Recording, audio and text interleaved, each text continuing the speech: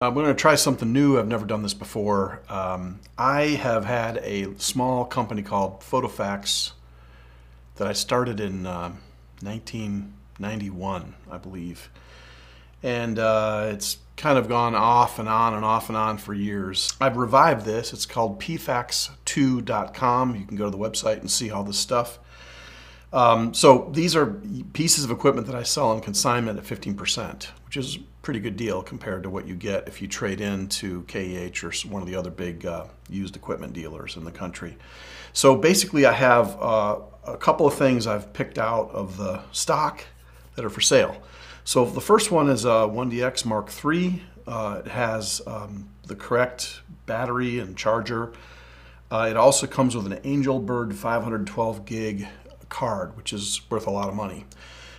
This is, well, I'm going to put the prices in the description below. So if you're looking for this or have a friend that needs this, there you go.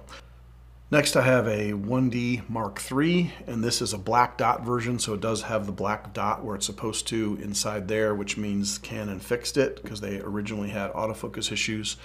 This one comes with a charger, one battery, and a 32 gigabyte compact flash card. This is 400 bucks. So if you have a student, somebody that works with you as an assistant, or somebody that's kind of, in the Canon system and looking for a cheap way to get a second body or a first body to shoot sports, this is a great option. I also have a, just to round out the Canon stuff, I have a wireless file transmitter grip. This is WFT R10A. This is made for the R5. This allows seamless file transfer to a computer while you're shooting. This can be useful for, obviously, somebody on deadline shooting sports, but really it's also great for studio. If you're shooting with an art director and there's people that have to see what you're doing all the time, that's what this guy is. It's in mint condition. These are $1,000 new, and this is, I think, $450. So less than half a price new.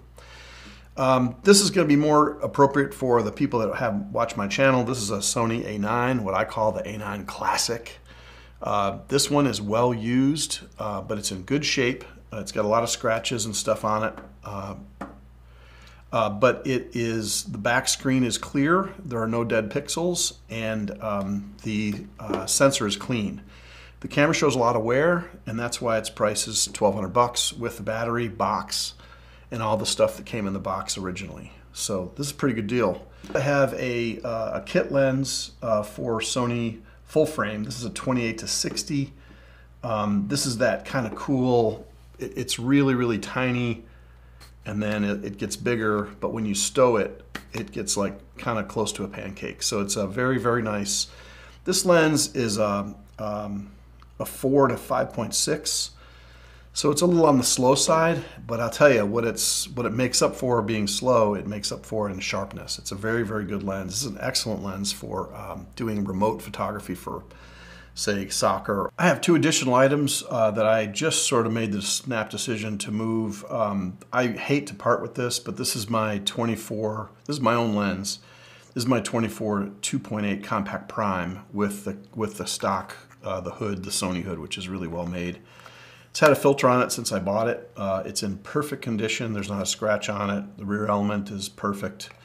I'm selling it primarily because I just didn't use it that much, and I believe that the new 24-50G is going to kind of take its place. And then I also have something rather unusual that would be good for a budget birder.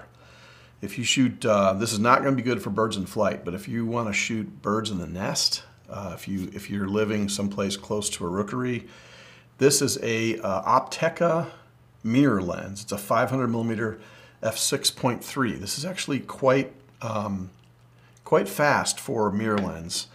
And one of the things that people probably don't know about mirror lenses or catadioptric lenses is that they render nearly perfect color.